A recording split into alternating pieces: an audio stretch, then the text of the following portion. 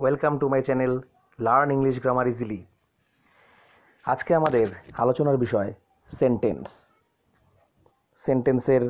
Sentence কাকে বলে, সেন্টেন্সের বৈশিষ্ট্য, সেন্টেন্সের অংশগুলো কি কি, এবং কাজ বা ফাংশনের উপর ভিত্তি করে সেন্টেন্সের ভাগ। তাহলে সেন্টেন্স বাংলায় আমরা বলি বাক্য। সেন্টেন্স কাকে বলে? যে শব্দ বা শব্দ সমষ্টির দ্বারা সুস্পষ্ট অর্থ প্রকাশ পায় তাকেই সেন্টেন্স বলে। দেখো কি বলেছি, শব্দ বা শব্দ সমষ্টি, মানে একটি মাত্র শব্দ দিয়েও হতে পারে বা একাধিক শব্দ অর্থাৎ শব্দ সমষ্টি দ্বারাও সেন্টেন্স গঠিত হয়।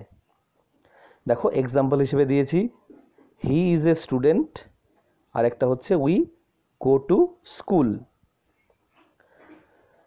এবং যে কথাটা বললাম আমি যে শুধুমাত্র একটি মাত্র শব্দ দ্বারাও গঠিত হয়, উদাহরণ হিসেবে বলতে পারি গো, কাম, এগুলো।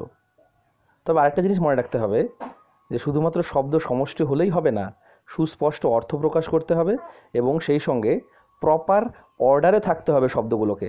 দেখো দেখিয়েছি এখানে যে কি বলেছি, যে তবে ইজ এ স্টুডেন্ট হি বা গো টু স্কুল উই, এগুলো কিন্তু বাক্য নয় বা সেন্টেন্স নয়, কারণ এগুলোকে সঠিকভাবে সাজানো নেই, মানে এগুলোর প্রপার অর্ডার নেই।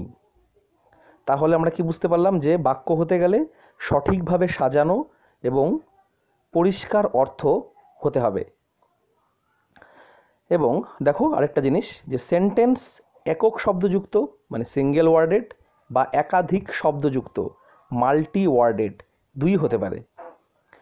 একক শব্দযুক্ত বা সিঙ্গেল ওয়ার্ডেড কিছু বাক্যের উদাহরণ দিয়েছি গো, কাম, রান। আর একাধিক শব্দযুক্ত বা মাল্টি ওয়ার্ডেড কিছু বাক্যের উদাহরণ I am reading now, we play cricket. এগুলো হচ্ছে মাল্টি ওয়ার্ডেড যে বাক্য তার উদাহরণ বা সেন্টেন্সের উদাহরণ। এবার আমরা দেখব সেন্টেন্সের বৈশিষ্ট্য। সেন্টেন্সের চারটি বৈশিষ্ট্য। যে প্রথমে এক নম্বর বৈশিষ্ট্য কি, যে প্রথমে ক্যাপিটাল লেটার দিয়ে আমরা সেন্টেন্স শুরু করব। নাম্বার 2, সেন্টেন্সের শেষে হয় ফুল স্টপ, না হয় ভাবাবেগের চিহ্ন যেটাকে আমরা বলি এক্সক্লেমেশন মার্ক সেটা, আর না হয়তো জিজ্ঞাসা চিহ্ন মানে কোশ্চেন মার্ক, এগুলো কিন্তু থাকতে হবে। আর সেন্টেন্স যদি একাধিক শব্দযুক্ত হয় তবে সেই শব্দগুলিকে একটা রীতি অনুযায়ী সাজাতে হবে, যেটা আমি শুরুতেই দেখালাম। এই দেখো আবার নিয়ে আসছি স্ক্রিনে। এই যে দেখিয়েছি যে তবে ইজ এ স্টুডেন্ট হি বা গো টু স্কুল উই, এগুলো বাক্য নয়, কারণ এগুলো সঠিকভাবে সাজানো নেই, মানে প্রপার অর্ডার নেই, অর্থাৎ একটা রীতি অনুযায়ী সাজাতে হয়। 4 নাম্বার, যে সেন্টেন্স অর্থপূর্ণ হতে হবে। এই গেল সেন্টেন্সের চারটি বৈশিষ্ট্য। এবার আমরা দেখব সেন্টেন্সের অংশ। সেন্টেন্সে মূলত দুটি অংশ থাকে, সাবজেক্ট এবং প্রেডিকেট। সাবজেক্ট কি, যে একটি বাক্যে আমরা যার সম্বন্ধে কিছু বলবো সেটা হলো সাবজেক্ট। আর প্রেডিকেট কোনটি, যে একটি বাক্যে সাবজেক্ট সম্বন্ধে যা কিছু বলবো তা হলো প্রেডিকেট, অর্থাৎ সাবজেক্ট বাদ দিয়ে সেন্টেন্সের বাকি অংশটিকে আমরা বলবো প্রেডিকেট। আর সাবজেক্ট বের করার একটা সহজ নিয়ম হচ্ছে যে বাক্যের ভার্বকে যদি আমরা হু দিয়ে প্রশ্ন করি, মানে কে দিয়ে প্রশ্ন করি, তাহলে আমরা সাবজেক্ট পেয়ে যাব। দেখো উদাহরণ হিসেবে দিয়েছি আই এম রিডিং এ বুক, আমি বই পড়ছি। এখানে সাবজেক্ট হলো আমি, কারণ আমার সম্পর্কে বলা হয়েছে। আমি কি করছি, যে আই এম রিডিং এ বুক, আমি বই পড়ছি। তাহলে কে বই পড়ছে বা কে পড়ছে, হু ইজ রিডিং, আই, আমি। এই আই হলো সাবজেক্ট, আর আই বাদ দিয়ে বাকি অংশ এম রিডিং এ বুক, এটা হলো প্রেডিকেট। তবে কিছু কিছু ক্ষেত্রে কিন্তু সাবজেক্ট উজ্জ থাকে, যেমন আদেশ, উপদেশ, অনুরোধ, এইসব ক্ষেত্রে সাবজেক্ট উজ্জ থাকে। এখানে আমরা সাবজেক্টটি বুঝে নেব। যেমন গো দেয়ার, এখানে কাকে বলা হচ্ছে, ইউ, এটা হচ্ছে উজ্জ, আন্ডারস্টুড, অর্থাৎ ইউটাকে আমরা বুঝে নিতে হবে আমাদের। রিড অ্যাটেন্টিভলি, এখানেও দেখো সাবজেক্ট উজ্জ আছে, সম্পূর্ণ অংশটাই প্রেডিকেট, গো দেয়ার প্রেডিকেট, রিড অ্যাটেন্টিভলি প্রেডিকেট, কিন্তু এখানে ইউটা উজ্জ। থ্যাংক ইউ, মানে আমি তোমাকে ধন্যবাদ দিচ্ছি, আই থ্যাংক ইউ, আইটা এখানে উজ্জ আছে। থ্যাংক ইউ সম্পূর্ণটাই প্রেডিকেট এবং আই হচ্ছে সাবজেক্ট, কিন্তু সেটা উজ্জ আছে, আন্ডারস্টুড। আর কি, যে সাধারণত বাক্য গঠনের নিয়ম অনুযায়ী আমরা জানি যে আগে সাবজেক্ট বসে এবং তারপরে প্রেডিকেট বসে। আমরা যতগুলো বাক্য দেখলাম এখানে সবগুলোতে দেখলাম যে সাবজেক্টটা শুরুতে আছে, যেমন I am reading a book, I subject শুরুতে। তারপরে এখানে উজ্জ্ব যদিও গো দেয়ার, তবুও ইউটা কি শুরুতেই আমরা দেখে নিচ্ছি যে উজ্জ্ব আছে। তবে কোনো কোনো সময় কিন্তু আমরা কি করি যে সাবজেক্টটাকে পরে বসাই, প্রেডিকেটকে আগে বসাই। যে কখনো কখনো বাক্যের কোনো বিশেষ অংশকে জোর দেওয়ার জন্য প্রেডিকেট সাবজেক্টের আগে বসে। যেমন হিয়ার কামস দ্য গোলকিপার, এখানে গোলকিপার আসে। কে আসে? আগে বলেছি সাবজেক্ট বের করার নিয়ম, ভার্বকে আমরা কে দিয়ে প্রশ্ন করব। কে আসে? গোলকিপার, অর্থাৎ গোলকিপার এখানে সাবজেক্ট এবং হেয়ার কামস হলো প্রেডিকেট। কিন্তু দেখো বাক্যটা কি হয়েছে, সাবজেক্টটা পরে বসেছে, হিয়ার কামস এখানে আসে।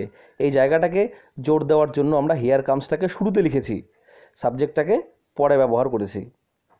তাহলে আমরা দেখলাম যে বাক্যের যে অংশ দুটো কি কি, সাবজেক্ট এবং প্রেডিকেট। সাবজেক্ট সাধারণত আগে বসে এবং প্রেডিকেট পরে বসে, কিন্তু কখনো কখনো আমরা প্রেডিকেটকে আগে বসাই। এবার দেখব আমরা যে কাজের ওপর বা ফাংশনের ওপর ভিত্তি করে ইংরেজি সেন্টেন্সকে আমরা কয় ভাগে ভাগ করি। ইংরেজি সেন্টেন্সকে আমরা 5 ভাগে ভাগ করি। Assertive sentence, interrogative sentence, imperative sentence, optative sentence এবং এক্সক্লেমেটরি সেন্টেন্স। দেখো চার্ট আকারে দেখিয়েছি এবং প্রত্যেকটা সংজ্ঞা দেওয়া বাংলায়, যে কোনো সাধারণ বিবৃতি বা বক্তব্যকে আমরা অ্যাসার্টিভ সেন্টেন্স বলি, বা বাংলায় বলা হয় বিবৃতিমূলক বাক্য। আর ইন্টারোগেটিভ সেন্টেন্স কোনটা? যে বাক্যের দ্বারা কোনো প্রশ্ন জিজ্ঞাসা করা হয়। এবার দেখো অ্যাসার্টিভ সেন্টেন্সের নিচে আরেকটা জিনিস লিখেছি বৈশিষ্ট্য, যে এই ধরনের বাক্য ফুল স্টপ দিয়ে শেষ হয়। আর ইন্টারোগেটিভ সেন্টেন্স এই ধরনের বাক্য জিজ্ঞাসা চিহ্ন মানে কোশ্চেন মার্ক দিয়ে শেষ হয়। অ্যাসার্টিভ সেন্টেন্সের উদাহরণ, he is reading a book now, I go to school every day. Interrogative সেন্টেন্সের উদাহরণ, আর দে happy, how are you, what is your name, he is a good boy, is not he. তারপর imperative sentence, যে বাক্যের দ্বারা আদেশ উপদেশ অনুরোধ করা হয় সেটা হলো ইম্পারেটিভ সেন্টেন্স, এবং এই ধরনের বাক্য ফুল স্টপ দিয়ে শেষ হয়। উদাহরণ দেখো, do it now, give me a pen, do not run in the sun, go there, please do it. অর্থাৎ আদেশ উপদেশ এবং অনুরোধ বোঝায় এই ইম্পারেটিভ সেন্টেন্সের দ্বারা। তো আরেকটা জিনিস খেয়াল রাখতে হবে, অনেকে এটা ভুল করে থাকে যে ইউ মাস্ট ডু ইট, মানে তোমাকে এটা করতেই হবে। অনেকে এটাকে কী করে, ইম্পারেটিভ সেন্টেন্স লিখে দেয়, কিন্তু না, ইম্পারেটিভ সেন্টেন্সের গঠন হচ্ছে শুরুতে কী হবে, ভার্ব দিয়ে শুরু হয়। তো এটা কিন্তু ইম্পারেটিভ সেন্টেন্স নয়, এটা অ্যাসার্টিভ সেন্টেন্সে পড়বে যে ইউ মাস্ট ডু ইট। কারণ দেখো লিখে দিয়েছি এখানে সাবজেক্টটি দেওয়া আছে, উজ্জ নেই, ইউ মাস্ট ডু ইট, এটা ইম্পারেটিভ নয়, অ্যাসার্টিভ। তারপর দেখো অপটেটিভ সেন্টেন্স, যে বাক্যের দ্বারা ইচ্ছা প্রার্থনা প্রকাশ পায় সেটা হচ্ছে অপটেটিভ সেন্টেন্স। এই ধরনের বাক্য ফুল স্টপ দিয়ে শেষ হয়। Example, may you be happy, may God bless you, long live our leader. এবং এই ধরনের বাক্যগুলো সাধারণত মে, MAY এই মডাল দিয়ে শুরু হয়। তবে কোনো কোনো ক্ষেত্রে উজ্জ্ব থাকে, দেখো শেষেরটা লং লিভ আওয়ার লিডার, এখানে মে উজ্জ্ব আছে। তারপর এক্সক্লেমেটরি সেন্টেন্স, যে বাক্যের দ্বারা মনের আকস্মিক আবেগ, আনন্দ, দুঃখ, হতাশা, ঘৃণা ইত্যাদি প্রকাশ পায় সেটা হলো এক্সক্লেমেটরি সেন্টেন্স।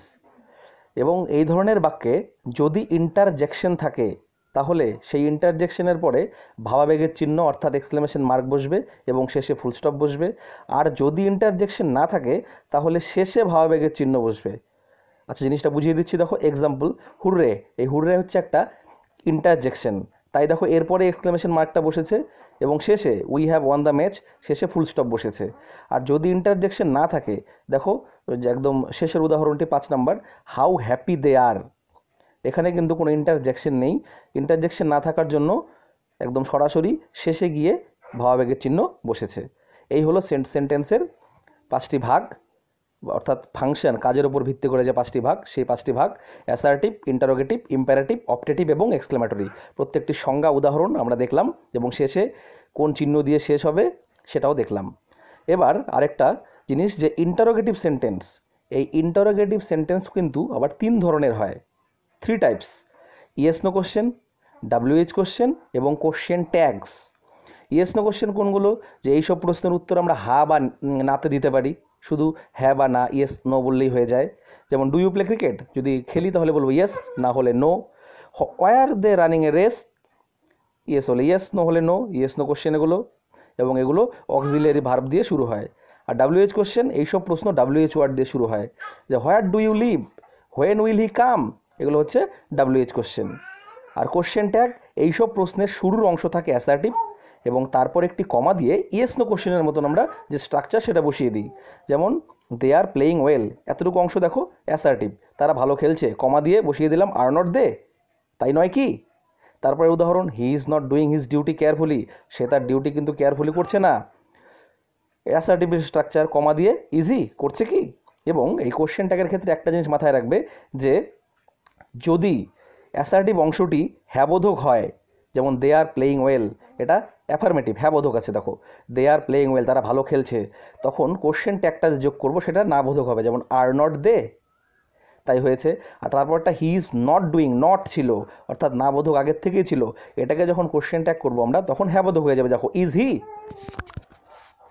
ঠিক আছে, তাহলে আজকের আলোচনার বিষয় ছিল আমাদের সেন্টেন্স। যদি ভালো লেগে থাকে তাহলে অবশ্যই লাইক, শেয়ার এবং আমার চ্যানেলটি সাবস্ক্রাইব করতে ভুলবে না। সম্পূর্ণ ভিডিওটি দেখার জন্য ধন্যবাদ।